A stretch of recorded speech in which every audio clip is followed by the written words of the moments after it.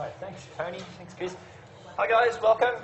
My name's Joe Barons. I'm a senior tutor for property environments. My boss Kimberly Winston-Gibbon's not here right now. She's off doing a conference or shopping or something, I'm not sure. But she will be back in time for the start of semester, okay?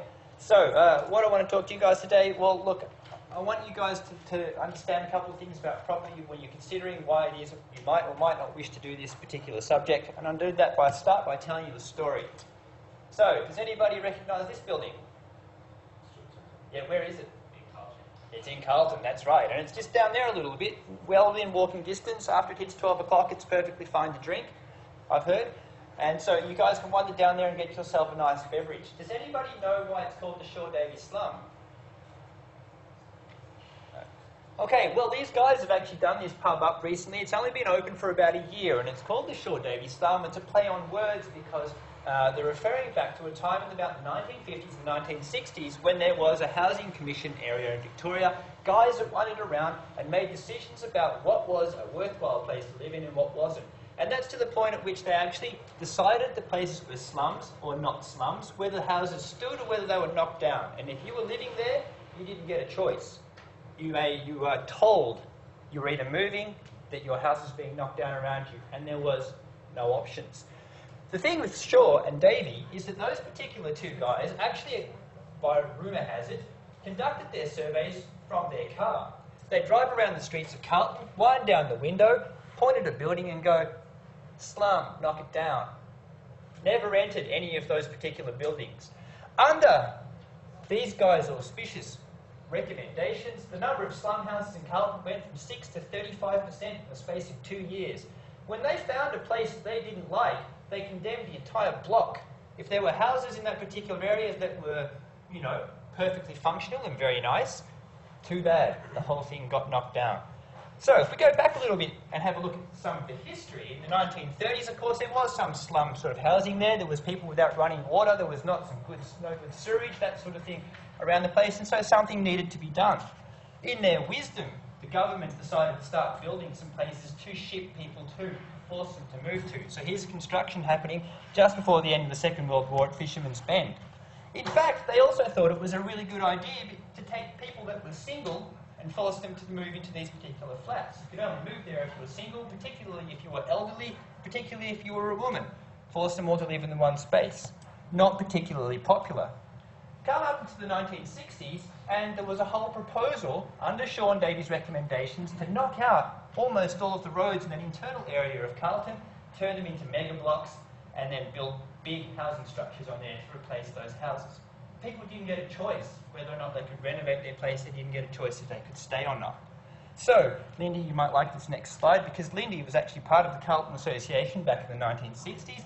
The guys have actually fought back against this. You can't do this, they said. And so I couldn't find a picture of the Carlton Association. This was as close as I could get. So Lindy, one of you is probably up there, maybe Green Lantern. And these guys fought back. They argued. They put bands together. They recruited people. They actually got guys like the Builders Labourers Federation to stop demolition of blocks. They fought back against the government. The government didn't get their way. And now, if you want to buy a house in Carlton, you can buy one that's well over 100 years old, but it'll probably set you back about $2 million. They tidied the place up quite nicely. So what do you learn from this? Okay, well, let's face it. Property comes across as quite a dry sort of topic. Really, it could be. Bricks and mortar, all that sort of stuff. But no, it's an emotional sort of thing. It's very emotional when it comes to people dealing with what is good, what is bad property. And there are rules and regulations. Even governments can't do what they like. They can't necessarily kick you out of your place if you're the kind of person that is able to fight back, particularly as a collective group. In the current climate, therefore, we're looking at this particular instance where we're being told that the property market is slowing down, that even at some point we might end up with a reduction in house prices, where we might start to lose money in the investments we've got. How do you know? We've just talked about how it is that emotion can play such a strong part. We've talked about how there can be good houses and bad houses in the same block, good areas and bad places to live. If you want to have some idea about what the value of a property is, you need to know something about those things. Where are prices going up? Where are they going down? It's different in different areas. Teach you a thing or two about that. And then secondly, once you have a property, what are your rights? So we're going to teach you about that sort of stuff in this subject. And this is relevant to everybody, particularly those in construction, but if you want to do property and construction and those kind of majors, urban planning. But if you're doing architecture, you want to do landscape architecture, then sure as hell you want to know the rights around what it is that you're going to design, because if you design something that can't be built, then you're an idiot. Okay, so we'll also look at some social and political and cultural issues. We will send you out to Northcote. Have a look at the properties out there, see how variable they are, see how different they are, be able to make some distinctions about what should and shouldn't happen in those areas because of the kind of people that live there.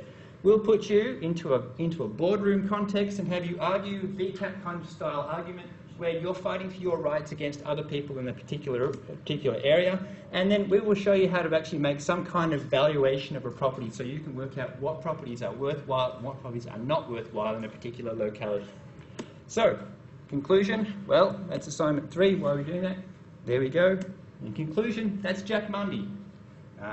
He's one of the BLF guys. He was actually in New South Wales. He was arrested, carried away for the bans that they put in place against the demolition of old buildings in there, because property, it's an emotional issue. You guys should do this subject. All right, thanks.